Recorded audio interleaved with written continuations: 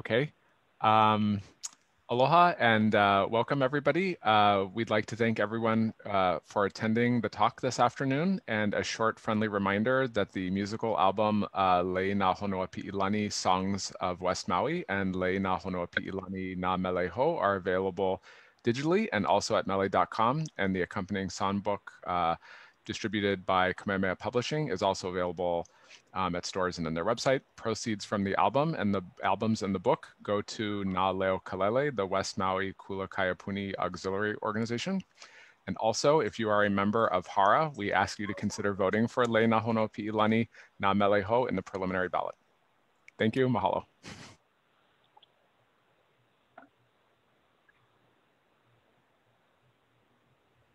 Kanani, did you want to do the introduction? Aloha. Mahalo everyone for joining us this evening. Since 2018, the Na'ai Kaneo Maui Culture Center has been hosting the Free Public HK West Maui Community Fund Kanaka Scholars Lecture Series. This series is co-sponsored by HK West Maui Community Fund, the University of Hawaii, Maui College, Hawaiian Studies Department, and the Kue, Petition Hui. The lectures occur monthly, and the series features a host of new and established scholars, also innovators, and their research and work on Hawaii and Hawaiian communities. We proudly present this to you via Zoom and live through our HK West Maui's Facebook page. Tonight's presentation using Pono science to achieve an ʻāina Momona. Noelani Puniwai, a professor at the Kamakakūokalani Center for Hawaiian Studies. She's passionate about cultivating the next generation of students to malama ʻāina. Noelani is from Puna on Hawaii Island. Her research interests include ancestral Hawaiian knowledge regarding the ʻāina, coastal ecosystems, cultural geography, seascapes, climate change, and the most definitely kanaloa. Noelani believes that we can use the rigor and methodologies of Pono science, the foundational wisdom of our kupuna, and our experimental daily practice of aloha ʻāina to awaken our responsible action for the future of our Hawaii. Give our virtual round of applause for tonight's speaker, Noelani Puniwai. Aloha, Noelani. Aloha, Kanani. Mahalo for that introduction. I'll start with sharing my screen. And hopefully my internet follows through tonight. It's been kind of iffy. But aloha mai kākou. Mahalo for joining me tonight for just a little mo'olelo on my journey through school, research, teaching, and of course, ʻāina. I hope I leave you with questions and also the hope and thoughts of Hawaii's abundant future in ʻāina Momona. Oh, there we go. Aloha. I'm joining you tonight from Waikahekahe in Puna, where I live with my three keiki. My name is Noelani Puniwai, and I'm the daughter of Gary and Judy Puniwai. My ancestry stems from the families of Puniwai, Carvalho, Kimi, and on the island of Maui, the Tavares. I have three keiki, as I said. That's a picture of them many years ago. And I'm just going to warn you that there's pictures of them throughout my mo'olelo that I'm sharing with you tonight, because as any loving academic scholarly mom, I take my kids everywhere with me. And so that's kind of how I document my journey, is through my love of them and them just going holo holo with me everywhere. I am so happy to be back here in Puna. Puna is where I'm raised. And I was happy to return after my little educational journey back to Puna. And because of these COVID times, as I'm joining you here from Puna, I've been able to stay home in my homeland for about a year now. I teach at the University of Hawaii at Manoa, but I call Puna my home. These are some pictures of Kapoho on Hawaii Island. My great-grandmother had a house there that she built by hand. That pond that you see in the lower left-hand corner was a pond that my great-grandmother built by hand, pulling out rocks by rocks from the Punawai, just as all the different houses in that little neighborhood did before. That was our van that we got around with as a kid, going holo holo all around the island. And just as I have grown up and moved and changed, so has this ʻāina, right? So the pictures on the left were from when I was a kid back in 1988. I was able to take my kids there, and my son did his first snorkel transect in 2014 on the same reef that I learned through UH Hilo. I graduated with a marine science degree from UH Hilo back in about 2000. And I learned all of my underwater quantitative surveying techniques here in these Kapoho tide pools. And so it was so exciting for me to teach my children those same techniques. And then yet a few years ago, Pele came, yeah? And she changed this ʻāina. And she changed it. She added new pools, new beaches. She took away old beaches. She netted the fish over, changed the coral reef environment. But that's what Pele does, right? And for me, here in Hawaii, we know that this area in Kapoho that I was so connected to as a child was hurting. It wasn't Momona anymore. Maybe the coral was healthy. Maybe the invertebrates were healthy, but the waters weren't healthy. There is an influx of sewage from the increasing development, from the lack of cesspools and septic tanks. And we were seeing the increases of diseases along this entire coastline, from human diseases mostly, but just the transfer of human impact along the coastline. And now it's closer to a state of Pono, where the ʻāina is healing, it's in abundance, and it'll heal and go through its cycles just as Pele does. I'm going to talk to you a little bit tonight about the different akua, the different environmental energies that exist that we try to learn more about, because by learning through them, we connect to them and we learn how to live alongside of them, not to dominate them, but to live in the same ʻāina as them. Who is Kanaloa? This is a question that I pose to my students in the courses that I teach.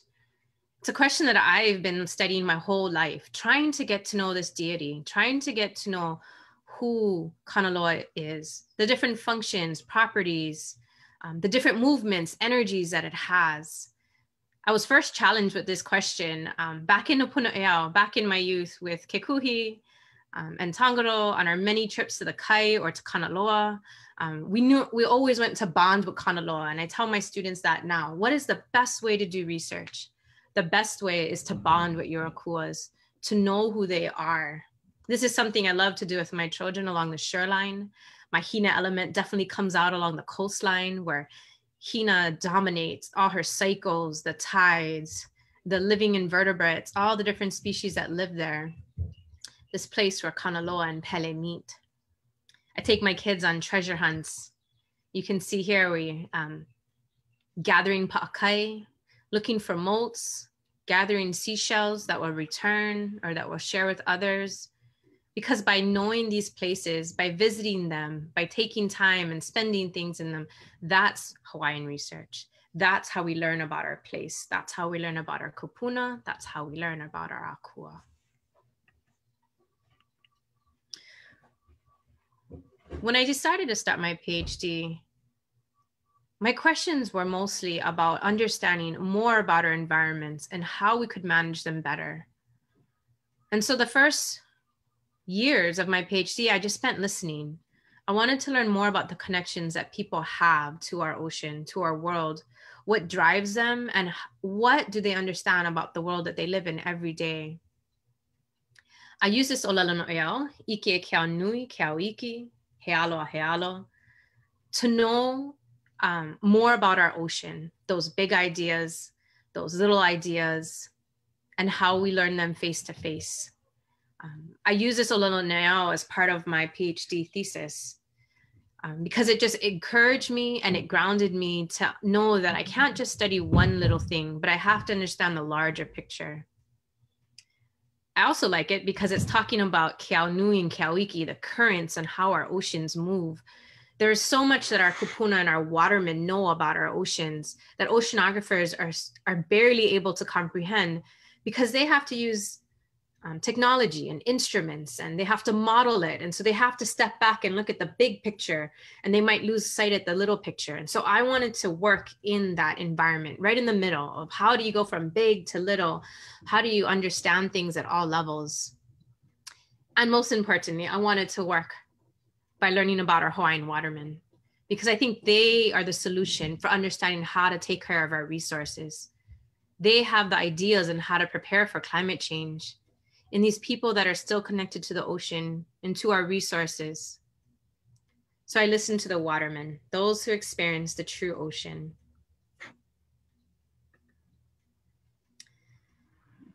In my research, I found a saying by Anita Marstad, and she actually wrote about Norway communities far across the ocean. And she stated when their fishermen no longer used the seascape, this ocean environment, when they no longer perpetuated their knowledge on place names, understanding the local conditions, when you no longer use these things, then it disappears and the ocean becomes a wilderness, an empty expanse for anyone to occupy. This makes me sad, but it also makes me proud that we need to see the ocean as a cultural space. In our worldview, we understand that this is a place that we live in, that we interact with. Auntie Pua Kanaka says that culture anchors people to a space-based reality. And the sea is home to many cultures still surviving and connected to the place today. So that's what I wanted to learn more about. This connection that people have today with the ʻāina, both what drives them and what they understand, how they understand their names and places in the kai. And although I've worked in my past in the Kahawai and the Kuahivi, most of my practice has been along the ocean, along the seashore, talking to fishermen, paddlers, lifeguards. And I think our solution is in these people who experience Kanaloa personally. A little bit on how I got here. I grew up, as I said, in Puna and Hilo on Hawaii Island. I've paddled and steered canoes since I was a young girl. I also danced in the halau ke kuhi. I took these experiences with me into college, and I actually lived them pretty separately for a while. I got my undergraduate degree in marine science and Hawaiian studies at UH Hilo, working as a coral reef diver for the Division of Aquatic Resources for many years. And then I went away to Washington, and I studied deep sea invertebrates along the seashores, 600 feet down in Washington and Oregon, very different environments. But for me, I saw the similarities. I saw all those same creatures that live on the ocean floor off Hawaii. They just look a little different off of Washington and Oregon. I learned how to map. I did a lot with mapping technologies and gathering data and processing things so that we have a comprehensive understanding of everything that lives together. I looked at seascape ecology. But yet that made me wonder for new techniques, for new models of understanding how things live together and how do you display them for others to understand. The little image on the right is a little map that I made with some from colleagues of mine. We were all students at the same time, and we tried to map mo'olelo. How do you understand the travels of Kahuiki Manoa Pu'uloa, the shark that was born in Puna but traveled throughout Hawaii and Kahiki and returned? How do we understand what is captured in that mo'olelo about the ocean by mapping it, by reading it and transcribing it? These are the kind of questions that have led me in my journeys today. So I return to the topic of my talk with you today. That was just a little intro of who I am. Using Pono science to achieve an ʻāina Momona. I became a scientist because I love Hawaii. As you saw, I want to discover and share her stories. I want to holo with my children and my students. I want to share her histories and genealogies and her future. And I've used science as this mechanism. But now I've changed my method and I've changed the way of sharing that. And I want to ensure that we're sharing it through a Pono science method. And what we're looking for is not good science and good results. What we're looking and striving for is an ʻāina Momona. So the love and respect that is achieved between human and ʻāina when all is in balance is Pono. And I propose that we adopt a Pono framework when we talk about science in Hawaii. And I believe that our search for a just science must be cultivated in all the work we do, our proposals, our classrooms, our methods, when you work in Indigenous landscapes. So ultimately, what we're striving for, the reason I became a scientist, is to make sure my ʻāina thrives so that it's abundant once again.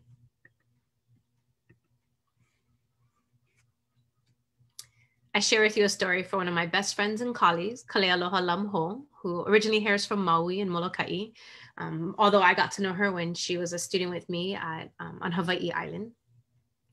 Kale states, following the arrest on Mauna Kea in April 2015, I, like many of my peers, felt frustrated and helpless. Not knowing how I could help the movement, I heard about a rally that was being organized at the Capitol. I knew I needed to be there.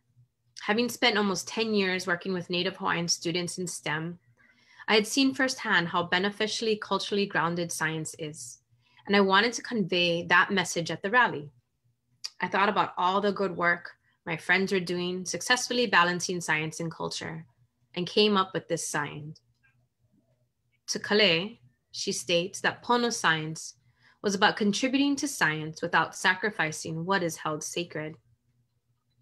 As an educator, she believed that Pono science has the power to encourage students to pursue science while remaining grounded in their culture and values. Isn't she amazing? That's why I love her. She's able to articulate what so many of us couldn't at that time. Hawaiian scientists were struggling to know their place, to make sure what they were doing as students, as researchers, was something that they could be proud of. And I use this model to ground me in the research that I do and how I talk with my students about science. So again, her definition of Pono science was about contributing to science without sacrificing what is held sacred. So I started my journey into science to learn more about the places I love and of course to protect them. When I was a student back then, we were all scared about the future of the rainforest, right? Remember, it was all about save your rainforest, our oceans, our planets. Yet 30 years later, I reflect on the progress we've made and the health of our environment. And I have to ask, why is my island home not thriving? Why does the reef seem emptier and lifeless? What was preventing us from a healthy ecosystem? I started really understanding different ways of knowing and trying to see how your epistemology, how you see the world affects the science you do, the questions you ask, the methods you use, how you have management actions based on the way you look at the world and interact with the world.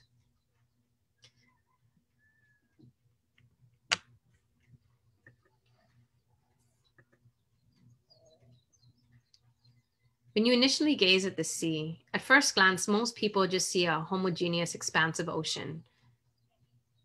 It looks the same. It doesn't look like any place, any process is more important. It's just this vast open area, right? It's difficult to place value on specific locations. Yet humans have done that for centuries. We call this the biocultural approach to mapping the seascape. When we use a biocultural approach to understand the ocean, then we can encode the geography, the way humans are connected to this ʻāina. We can understand how human use different areas.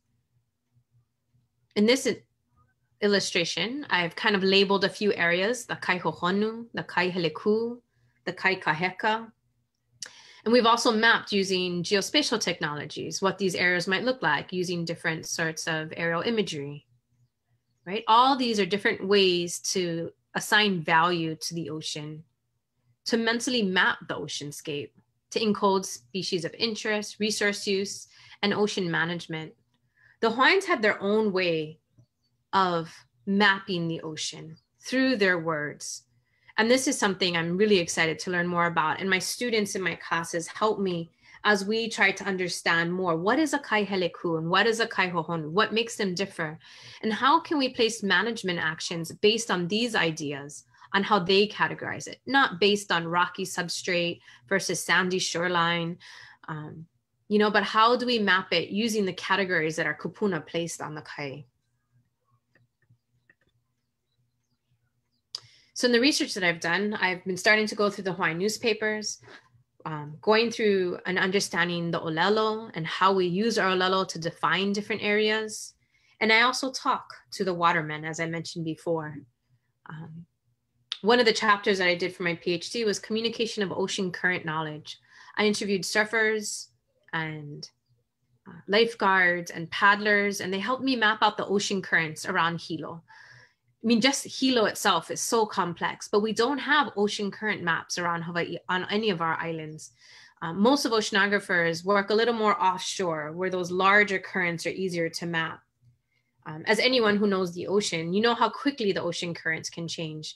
But yet, if you're an astute observer and you go to that kai all the time, you also know what makes those changes happen. And you can predict if it's this sort of wind or this sort of tide, this is what the ocean might look like. We have these variables in us, and we know how to map our areas out.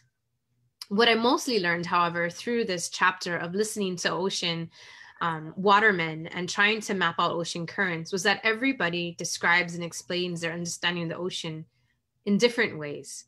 Some people are able to tell it to you in a story. Some are able to draw it on a map. Some aren't able to explain it to you, but they'll tell you a fishing story. And from that mo'olelo, you need to understand what kind of position they're trying to talk to you about and which way the ocean was moving based on their boat and where they let their bait down. This, of course, is the funnest type of research when you get to listen to these amazing ocean observers. One of the fun graphs I was able to take from all of their ocean current information, however, is this little diagram. And what you see here is the scale of how people interact with the ocean, both in time, that's temporal, and in space, spatial. So in, oh, and I think I have those axes wrong there. And both spatial and temporal such. So when we start to look at the ways people act with the ocean, what we understand as a surfer, you know, he interacts in a small space. For me, most of my work was done in Keaukaha or Honoli'i, in a small little bay, and he might be out there for a minute to an hour. That's at the scale that he's interested in how the ocean moves, right? When he's in that space. Fishermen, you know, might travel a longer distance. They might stay out there for a longer period of time. Canoe paddlers, similarly. Fishermen out on boats, they'll go further than a shoreline fisherman. And similarly, a sailor, he might go out for longer periods and longer distances. What you see in gray are the different oceanographic conditions and the scientific instruments we use to monitor ocean currents. The high frequency radar, the ROMS model, the HICOM model. And what we see is that there isn't much of an overlap between the data that we get from these sensor instruments and the data that we need when we interact with the ocean. When a surfer checks the surf report, he's interested in a different temporal and spatial scale of information than the data that's created out there. But we know that we can make models that are at the same scale. We also know that we can make scientific instruments that gather data at scales that are useful to humans and not just useful for modeling generic ocean movements. We need to find data that's created in ways that are accessible to people who are on the ocean. Yeah, data that can help us malama our ʻāina, understand Kanaloa's movements and how we can be safe in her, how can we thrive in her. And we just have to know that we need to bridge these divides. So we need researchers that can talk to our watermen, who understand the ocean, who have the skills to translate this into different programs that we can use.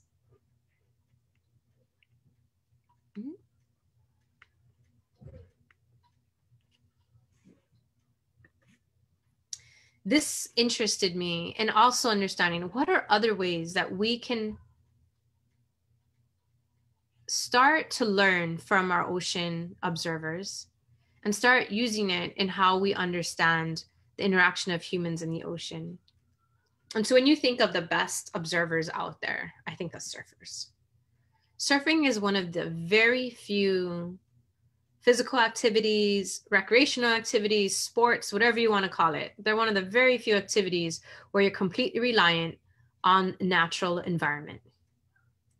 We're not talking about, you know, wave models or things that are created on land, but if you're surfing in the ocean, you cannot change the conditions. You have to change. You have to know. You have to adapt. You have to learn to read the ocean if you want to surf, if you want to be a good surfer. And so that makes surfers the best kiloers out there. And they don't just kilo the ocean. They're just not sitting on the beach. They also kilo technology. They're the ones checking out the surf report. They're the ones reading the buoys. They're the ones understanding what the ocean conditions are, what the weather forecast is, to make sure that they're ready when the best sets come in. Yeah? So because I live in Hilo, in Puna, I chose Honolulu as my surf spot. It also made it really easy because Hawaii, Hilo in particular, doesn't have a lot of choices when it comes to surf spots. So there's a lot of site fidelity. The people who live in Hilo surf at Honolulu.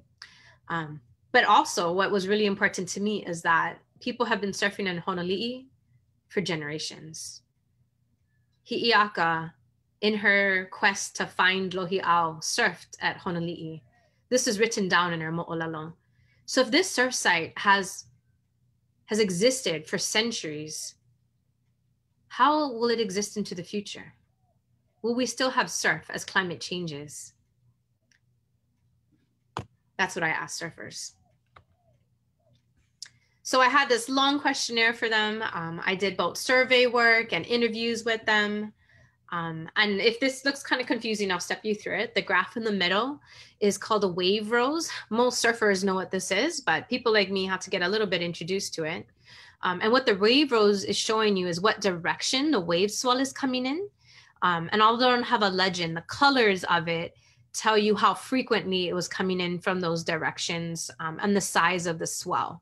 So here in Honolulu, we know that we get most of our swell coming from the east because that's where the trade winds are coming and wrapping into Hilo. And a lot of the waves come from the northwest. However, those waves don't actually hit Honolulu. But what I asked the surfers, just for us to get an understanding, as you can see, I have A, B, C, and D there. And what we see is, I asked them, how's the surf when it comes from direction A? Is it flat? Is it a poor surf, fair surf, good, or is it epic surf conditions? And what we see from the 4 directions is that when the surf comes from C, when it comes from the northeast direction, that's the best surf conditions that we have. And it was fairly, a lot of people said that. Yeah, a lot of people said that that's the kind of the best surf conditions they are. When it comes from the A direction, you can see on left, that's definitely flat, poor, fair conditions. As you get more towards the east in B and C, that's the prime conditions for surfing. When you get straight out of the east, like in D, it's not the best surf conditions, right? So we know that surfers understand their surf. They all kind of see the ocean the same way in that sense. I asked them a lot of qualitative questions too, like when is the best surfing day? Tell me what's the best surf conditions at Honolulu. And the first answers you get are not going to be the size of the wave or the direction that the wave comes out. The first response you're going to get is it's when it's a beautiful day, when it's glassy and the water is clean, when there's a light rain sprinkling, which is kind of often here in Hilo, when your friends are with you, when people are following the rules, when everyone's smiling makes it even better, right? So what this tells us is that surf quality, the ability for people to enjoy surfing, so the best surf quality isn't just dependent on the physical variables of the wave, it also depends on social conditions and what the day is like and what kind of mood you're in, right? All of those conditions along with the ʻāina helps you have a great surf day. However, we do what we, so I can't really change the social conditions. I can't change if your friends are there with you or if you're in a happy mood, but what I can model is what the ocean and the environment's gonna be like. And so I presented them a lot of different models, telling them what the environment has looked like in Honolulu over the last, 50, 60 years. And then we tried to talk about predictions from this data. So just to explain to you a little bit and share with you a little bit about climate change and how climate change has been impacting Honolulu. And so the next few slides are specific to what the climate is like in Honolulu. And these graphs are kind of old now because I finished this research back in about 2015 or so. But we can say is that here in the Honolulu River, the rainfall and the stream flow have been declining for the last 30 years. And that's a significant decrease in rainfall and discharge. And that's not something we're all happy about. We know that in Honolulu, because they're surfing at a river mouth, that the flow of the river is a big indicator, and it changes the beach conditions with different rainfalls. And so the beach, the boulders underneath the surf, all of those are different now than they were 30 years ago. We also know that the wave height, that's in red here, the height of waves that hit Honolulu and hit kind of the whole east side of Hawaii based on the wave buoy has been also declining over the last 30 years. It's almost in equal comparison to the decrease in wind over the last 30 years. And this has been shown both in our trade winds and in the strength of the wind that hits Hilo. And we know that over the last 30 years, we have almost 100 days less of trade wind weather. There's been a very significant decline in the steadiness of the trade winds that hit us. And that is shown also in the decrease in the waves, because all waves, ocean waves, are generated by wind. Another way to show that is the direction of the waves has also been changing. So these are different oceanographic conditions. These are the storms and things that happen offshore. And we can say the wave direction, the same wave rows I showed you before. The top graph is showing you what the waves were like in 2012. And the bottom one is showing you in general, kind of an average of what the wave direction was like over a 4-year period from 2009 to 2013. And we can see that traditionally, most of the waves would have come out of the east, like we said, where our trade winds come out of, in the northeast. But in 2012, which is one of those hot and just funky years on record, that most of the waves came out of the northwest. And so we know that our wave direction is changing as well. And then finally, the other condition we look at is sea level. So I know a lot of you guys are, you hear about sea level rise and you think about, how is that going to impact Hawaii? Well, I can say that here in Hilo, this is something that we're used to. In the last 100 years, so we have data going back to 1920s here in Hilo, we've had a foot of sea level rise in the last 100 years. So we've already seen a foot of increase. However, not all of this is because of sea level rise, but some of this is because our ʻāina is actually subducting. It's getting lower. And so our ʻāina is actually sinking while the ocean is rising. And that's why Hilo has a really high level of sea change. So all of these conditions has been changing for the last 30 years. So climate change isn't something that Hilo is going to see. It's something that we've been experiencing for most of my lifetime. So when I ask the question, has surf changed? I get a mixed bag of responses. Many people, and I did interview over 100 different surfers, all over the age of 18. You can't really interview kids, but it ranged from the age of 18 to the age of 70 or 80. And many people there had surfed for decades at Honolulu. And a lot of people say that surf was better in the past. We had better surf conditions, more storms, better surf at the break points. It's the one on the northwest. More consistent trade winds, less surfers. Some people, though, say there's no real change. That things such as erosion and the sandbar, they change the surf quality more than the environmental changes are. And they all say, though, no matter if they say the surf has changed or not, that there are always good days of surfing. There's too many to remember, and it's always fun to jump in no matter what. So what are my takeaways from understanding surf climate change by talking to surfers? The first thing I can take away is that surfers and scientists understand change differently. And what I mean is, so if you just look at the scientific data, you'll see that all the conditions that make good surf, wind, waves, sea level height, have been declining for 30 years. But when you ask the surfers, has your surf quality declined over 30 years? They're going to tell you no. Or most people will say it depends. And that's because, it's not just the physical conditions that change, but the social conditions are changed. when you go to surf, you're not just surfing a particular ocean break at Honolulu, you're going to Honolulu. You're going to a place that maybe you're raised in. You're going to a place that friends introduced you to. You're going with your keiki now. So you're not the same surfer at 50 that you were when you were 10. Yeah, when you were 10 years old, you had a different expectation of surf than when you were 50. So you as a Kanaka change, that ʻāina changes, that community, the lahui of surfers change.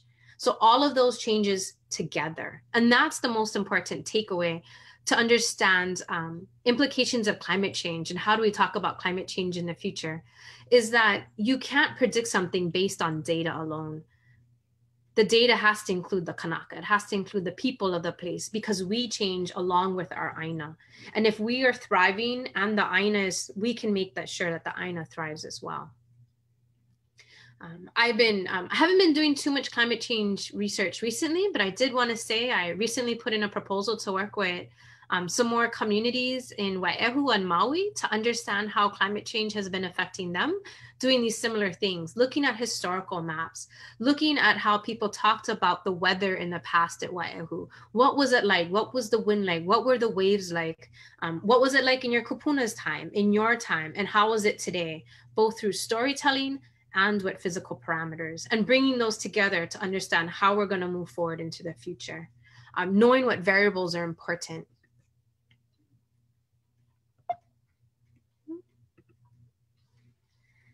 Now I come to one of the main keywords in my title, Pono. It's a word that we kind of all hear in Hawaii. And it's a word that I've been sharing more and more with the different research communities that I interact with. And it's because that I think this word moves us beyond words like sustainability and environment. I hope you noticed that I didn't say the word sustainability in previous slides when I talk about climate change. We understand that things change, right? We also understand that there's a way to achieve pono in everything that we do. And so I like this word pono because it's not just a state of being, but it's also a process. And it connects ʻāina and Kanaka together. So both people and the environment that they live in are both part of the word pono. A quote by Kumujang Kaimikawa from Molokai states that the love and respect that is achieved between humans and the environment when all is flourishing is pono. It shows us that in the value of Hawaii about talking about how we live, what we eat, and in the model of our Hawaiian kingdom, our landscapes, our peoples, our communities will only continue through a vision of pono. And so I use this word of pono to relate to your way of being in the world. It goes beyond doing ethical science. It goes beyond just understanding how to do just work.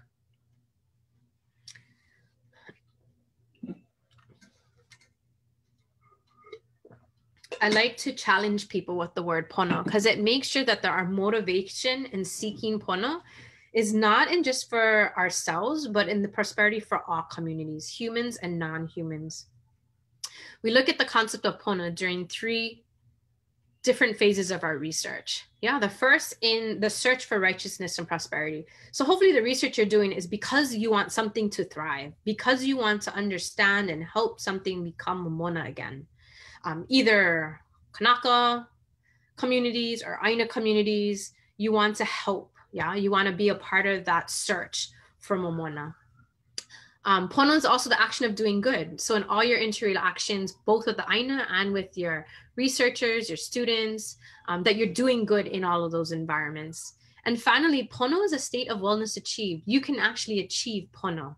And I challenge my students to ensure that during the research, going to school, during this time of COVID, that you make sure that you yourself is in a state of pono. And if you're not, to take a step back and ensure that no matter how stressful life gets, if you're not in a state of pono, you can't move forward. You can't do good for the ʻāina if you as a Kanaka is not pono. So what is pono science? I love this picture of my son, Kaonohi. This was taken many years ago on a kulikuli bed in Ka'u, near Ka'alualu. And he knew the importance of this akulikuli on the shoreline. He knew that this was a place of abundance. that this little landscape that we were in, that we were camping at, was thriving. And he showed it by doing that. He ate of it, he lied and slept in it, and he just shared his aloha with it. But what is Pono science? To me, it's when you can feel this comfortable with what you're doing, that you are thriving, both Kanaka and ʻāina. And again, it's also what my friend Kalealoha said about Pono science contributing to science without sacrificing what is held sacred. I have a class at UH Manoa, a graduate class called Pono Science. And there's no answers in the class. There's just discussion. It's a space for students of all backgrounds to come and understand what it's like to do science in Hawaii. What are those values and expectations we have for them as researchers in Hawaii? How is it that they can give back and be the best selves that they can be while in Hawaii? I pull from a lot of the readings of Robin Wall Kimmerer and Braiding Sweetgrass. She states that being naturalized to place means to live as if this is the land that feeds you, as if these are the streams from which you drink that build your body and fill your spirit, to know that your ancestors lie in this ground, to live as if your children's future matters, to take care of the land as if our lives and the lives of all our relatives depend on it, because they do. In her book, she talks about indigenous wisdom and ways of being in the world, but she also tries to talk to those who aren't indigenous to this place. And what are the expectations of them? It explains to them that maybe you can never be indigenous to this place, but you can be naturalized to it. You can live as if this is the land that feeds you. You can ensure that what you're striving for is Pono. And so Pono science begins by situating the work and the research you do in a place of reciprocity, respect, and mutual benefit and understanding. In our Pono science class, we talk about decolonization. We talk about how do we understand the indigenous sovereignty of people, and how do you recognize that in the research that you do, that the work that you do in an indigenous community belongs to that people.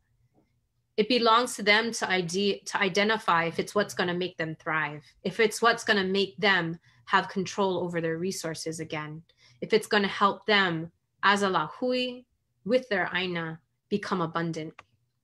And so again, I come back to that word Momona. I've been using it throughout this presentation, and it's definitely one of my favorite words right now, because this is why I do science. I do science because I want my ʻāina to be Momona. I want my lahui, my fellow indigenous, my students, my keiki, maybe not to be physically Momona, but to be Momona in their pu'uwai, in their love for the ʻāina, where we have olena and liko and limu growing along our shorelines, where our kahawais aren't empty, but they're thriving and growing again, where we know that all our people, if you're living in an urban, if you're living in the rural, in the country, there are still ways to thrive and be Momona in all of these settings. I work in a university setting. I work at Kamakakūokalani Center for Hawaiian Studies at UH Manoa. And I came to the Hawaiian Studies program from a very science background, because I knew that if I want my ʻāina to thrive, it's gonna be through aloha. It's gonna be through reaching people through their hearts to make action. I can tell you all the facts and statistics I want, but I can't change your heart. Only you can do that. So teaching in Hawaiian Studies, all my students come with the heart. They come with their love and aloha for Hawaii, for the ʻāina, and they want to make a difference. Many of the educational programs and STEM programs that exist are directed toward changing and preparing students so they engage in science and are successful in the paradigm of scientific institutions. But this hasn't been too successful, because it's not our students that need changing, but the institutions of science needs to go beyond recognizing a single knowledge system. The solution lies in rethinking our institutions to be intellectually pluralistic, to be welcoming to holistic thinking and to indigenous knowledge. If we create a science based on indigenous principles of respect, reciprocity, and responsibility, incorporating Hawaiian native knowledge, then there might not be a shortage of native students.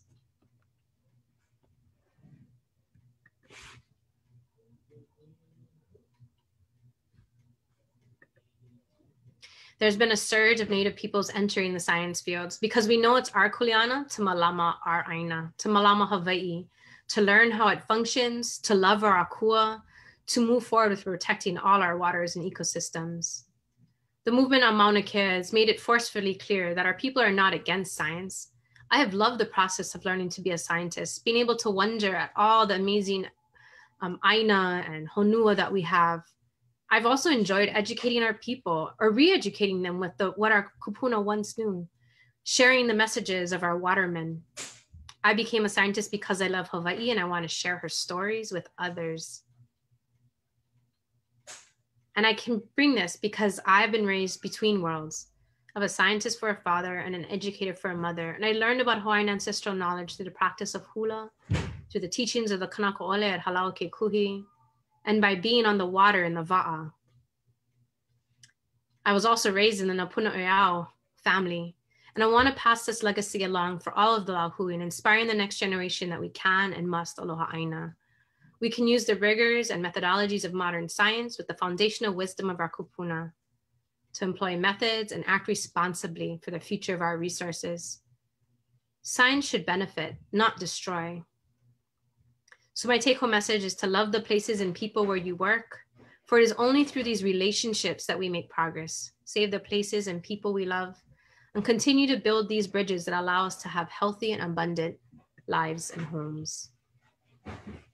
I'll leave you with the saying from my colleague at Kamakakūokalani, Kamauli Kuara, who wrote this WordPress article in 2015. And he described how people think we want to return to our past. That's why I teach in Hawaiian studies, where our culture thrive, and why I do want what is special to our culture.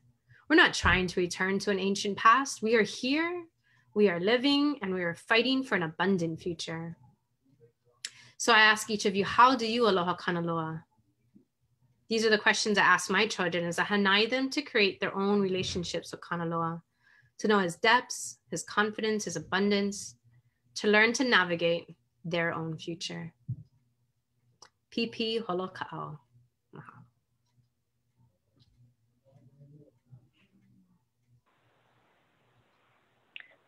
Thank you so much for that presentation. We're taking questions now. So if you don't mind, and I do want to put in a plug that Kamauli Kuara, he's going to be presenting in the series on July 12th. So thank you for mentioning that.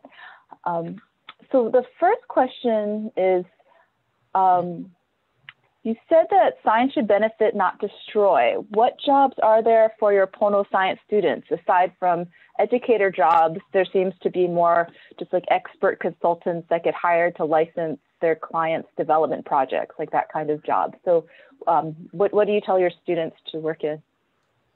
Yeah, I have another colleague, Cheyenne Perry, who got his undergraduate degree with me. And he was speaking almost 10 years ago now. And he was saying the jobs that I am preparing you for don't exist yet. You are going to make them. The world is changing.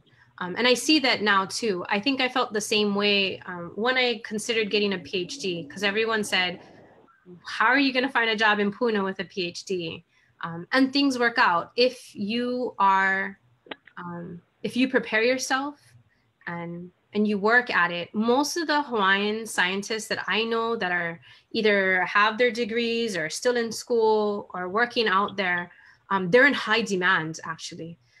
And it's, if you have the skill set of working with your indigenous ancestors, and if they guide your way, and you have the skill set and methodology that the academics can share with you, you're being no shortage of jobs out there for you. Hawaii is changing. The way we manage our resources are changing. And they need the ike that we can bring with us to that. Oh, that's a really great answer. And I love that. Yeah, that's moving forward. Definitely the jobs are not out there yet. But maybe they are, like you're saying. Sorry. So this other question is, why surfers, like as compared to other communities that interact with the environment? Because surfers, they know how to read the surf, but not necessarily, does that show them how to care for the ocean ecosystem? Yeah, I looked at surfers because I was interested in technology and trying to understand If I want to look at climate change and talk to people about graphs and data, they are the people who do that. And again, you might not think that they care about the ocean, but I don't think there is a single surfer, at least in Honolulu, that didn't care about that place as much as they cared about surf. People who only care about surf wouldn't have the site fidelity to probably surf at Honolulu. You kind of have to be a dedicated surfer to surf in our cold Honolulu waters. So I can't generalize that all surfers would probably be a good fit for this, but the surfers here in Hilo, that's where I was trying to test and tease apart the differences. Because I asked over 100 questions actually in these surveys, and some of it was trying to understand how they were connected to place and to see if their observations of change and surf conditions were dependent on their connection to Honolulu, but none of those things played out. So it didn't really matter their age. It didn't matter if they're connected to place. And actually all of them scored super high in their connection to place. And I haven't found another user group that relies on the environment to do their work for recreation, right? That's different than relying on your environment to be a farmer per se, or to be a local i'a person. You're going to be observing that ocean for something else. I'm trying to talk to general people who don't talk about climate change on their daily notice, right? The surfers are going to surf. They don't really think about climate change. And that's actually what I learned from a lot of them. They really enjoyed the conversation that my students and I had with them, because climate change is something that they don't hear about normally. And this was, about 5 years ago. I think it's a lot more common now. But 5 years ago, the fire captain on Hawaii Island didn't really understand how climate change was going to affect him. And I talked to him about, well, you've already seen it this year. The surf conditions are different. Kona is getting pounded. And Hilo and the Puna coastline was flat for months. And they kept having problem with opihi fishermen because they weren't used to the new changing ocean conditions. And so, yeah, it'd be fun to work with many different communities and how climate change affects them. But what I was doing in my dissertation, I wasn't focused on indigenous communities. I was trying to focus on kind of larger communities of place and people who generally don't know much about climate change and still understanding, how much they could have observed that the climate has changed, even if they don't believe or know that climate change is happening. Thanks for the questions. Well, thanks. Please give me more. No, thanks for these. Let me know if I should stop sharing my screen, if it makes a difference. Yeah, maybe so people can see you a little better. Actually, another question, and this one is about Honolulu, so what are your predictions for how Honolulu is going to change in the next 5 to 10 years, given the reduced rainfall and less wind? Yeah. So when I asked them, I have to go back and look at all the data I got, because now it's been 5 years since I asked them 5 years ago what it'd be. So it'd be nice to return to them. But what we know is that, we have different surf based on the different conditions. So what we have now, we have reduced wind and reduced rain, but we have bigger storms.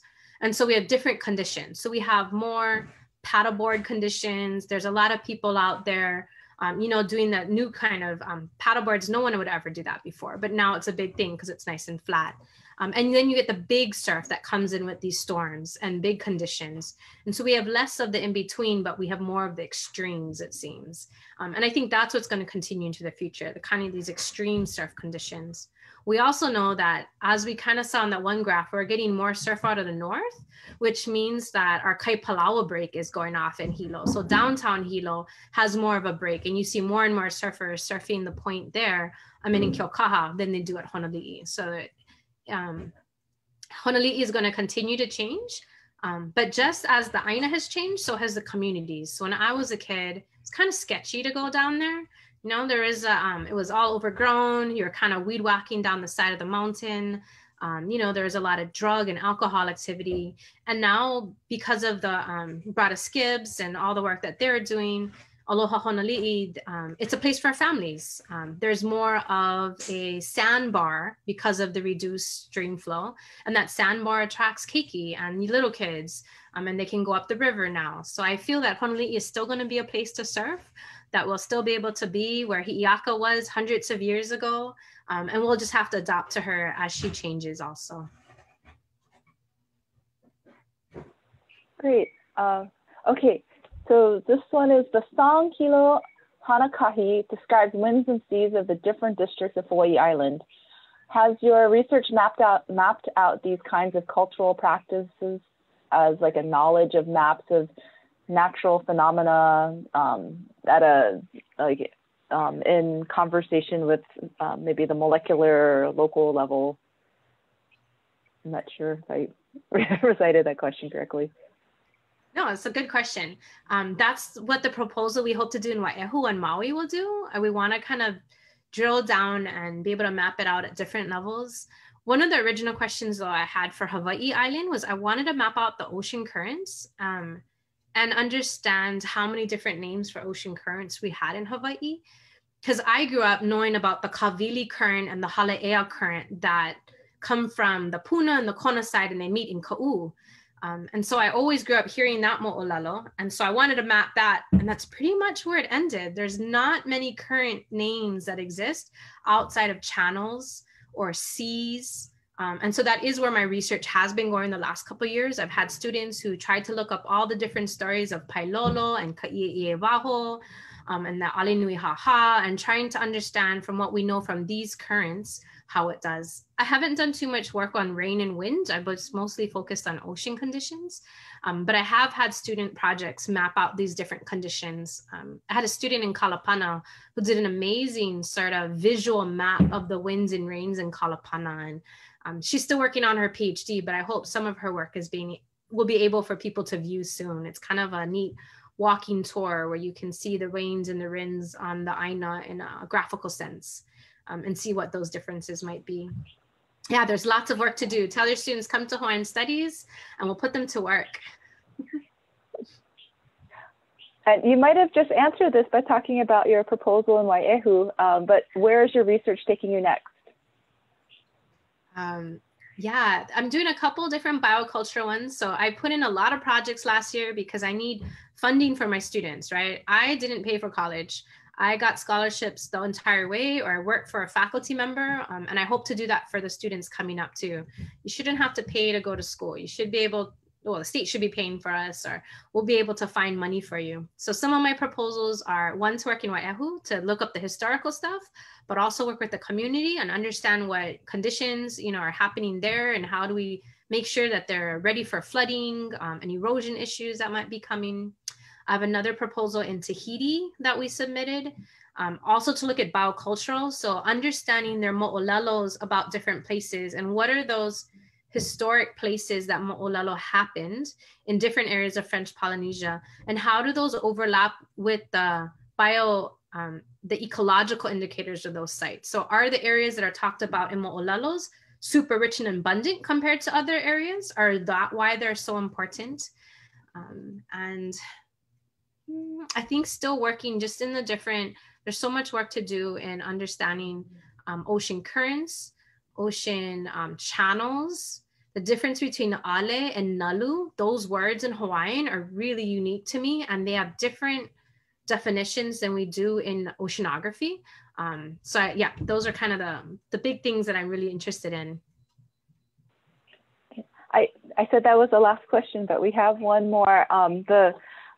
Because there was that question about traditional names for winds and currents. Have you, or specifically for Hilo, have you studied, or would you study, say how the large breakwater has changed that, or other man-made structures? Yeah, that's one question I pose to my students a lot along those lines, is that when do you know that the kehau rain is here, or the kehau wind is here? How do you know when it is no longer with us? Are there winds that we no longer experience because of this changing climate? And the only way to know that is to experience it when it is thriving, right? So we all have to go out there and experience these places, know it through time, so that we can understand these different akua, the different names, and the way that our kupuna, maybe some of these ocean currents have changed already. That's one thing I was looking at when I was looking at Pailolo and Alenui Haha. Can we see by their descriptions if things have changed? When you map out, as I did with Kaihuki Mano Pu'uloa, maybe if I map out Hi'iaka's travels to Hawaii Island, maybe that will show me the traditional canoe voyages that people would take, the landing ports, the places that she left from.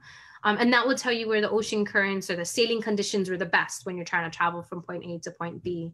And it has those changed through time. So yeah, all of those are really fun. And I think our mo'olalos give us so much clues into our environmental history that we can take going forward and learn from them. Well, I think that's all our questions, and thank you for all of your very thoughtful answers and your awesome presentation. So good luck with your work. Thanks for the invitation tonight. Okay, bye. Hui hou.